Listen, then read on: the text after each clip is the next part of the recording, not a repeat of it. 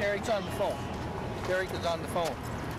We'll meet you at the house. After going missing for nearly a day, two Edgerton 13-year-olds are back home, safe with their parents. And tonight, how their families are reacting after their return. Good evening, I'm Eric Franke. And I'm Sarah Carlson. First tonight at 10, Derek Siefken and Emma Hansen disappeared last night and made contact with their parents just after 5 o'clock tonight. The night team's Margo Spann has continuing coverage of this top story.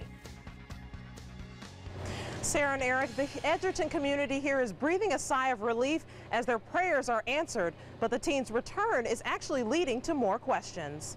There was a lady and she just thought she had to check her property and she just went out this long path and there they were. She found them.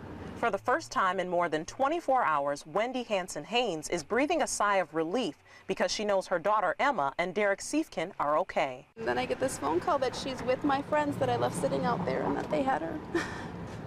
She was fine. They were both okay. Investigators in Edgerton and Stoughton have been searching for the teens since Wednesday evening.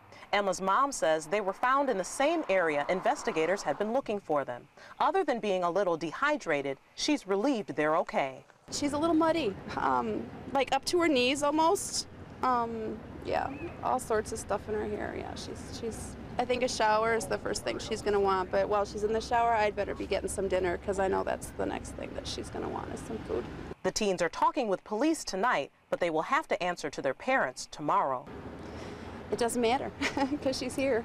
Anything that's upsetting her or troubling or anything, we can deal with it because she's here with us. Now, Sarah and Eric, parents tell News 3 that the teens were a couple in the past. Edgerton police have talked to both the teens, but they aren't saying what the teens told them. At this point, it's unclear if they'll be charged with any types of crimes because of the resources that the police had to use to search for them. I'm glad to hear they're okay. Thank you, Margo.